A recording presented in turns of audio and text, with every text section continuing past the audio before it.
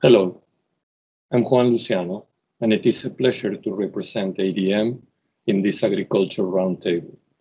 I want to thank the U.S. Heartland-China Association for the kind invitation. Today, U.S. and China relationship is at one of the slowest points in the last 50 years. And the next few years will see this complex relationship continue to evolve with areas of cooperations around COVID recovery and climate change, and areas of dispute, probably around technology and intellectual property.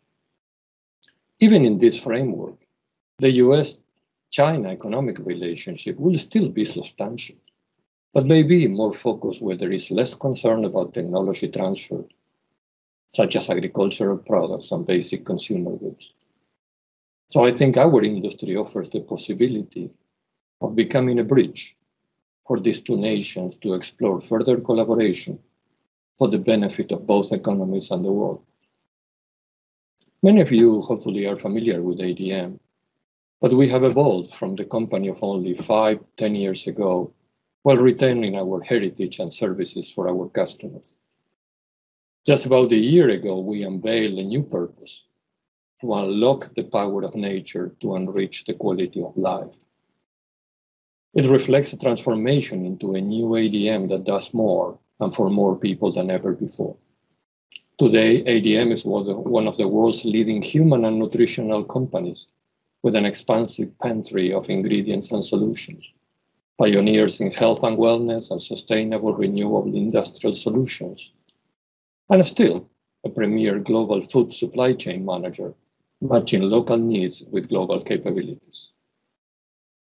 As a company that does all this across the food and agriculture value chain, we're optimistic and excited about how our countries can continue to work together. Let me enumerate some examples and opportunities that I see. The phase one has been a great success, tearing down non-tariff barriers and creating a pathway for partnership. American farmers sold about $27 billion in main agricultural products to China in 2020. February marks the 5th consecutive month of record volumes for US soybean exports overall. And what's best, in this relationship, everybody benefits. China, with 20% of the world population and 6% of the arable land, needs imports as part of their food security priority. But also American farmers and American agriculture benefit from having a strong export demand for their surplus. But the opportunities are not just limited to food security and extend into meeting the growing and more complex needs of an exploding middle class. China's middle class today is more than 700 million people, and their consumption patterns are growing, evolving, and diversifying. Younger and wealthier Chinese consumers want new foods that are better for the environment, better for the body, tastier, and more convenient. US and China have the opportunity to meet those needs together.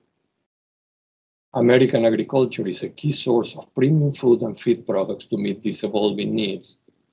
American companies like ADM and others provide a wide range of products from dietary fibers to citrus flavors to meet the new needs of China's middle class. Another opportunity for common ground is supporting agriculture as it feeds more and more sustainably than ever before. I believe we have tremendous opportunity to work together on two subjects.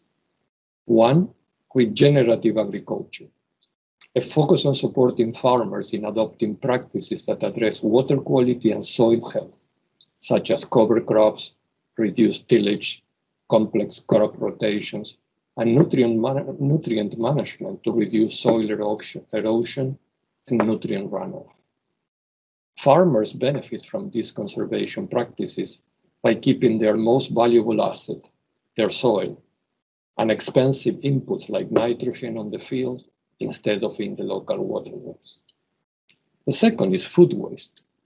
It's been recently estimated that food waste lost causes a global economic, environmental, and social cost of about $2.6 trillion a year. and is responsible for 8 to 10% of the global greenhouse gas emissions. So reducing food waste across the food value chain is critical to reducing the environmental impact of agriculture by reducing the total amount of water, land, and other resources needed to feed the global community. Partnering to address this issue proactively can have significant impacts on both food insecurity and climate change. In conclusion, we are honored to help strengthen and foster this relationship, one that is changing and growing, but at its core remains mutually beneficial for Chinese consumers and American producers. Thank you very much.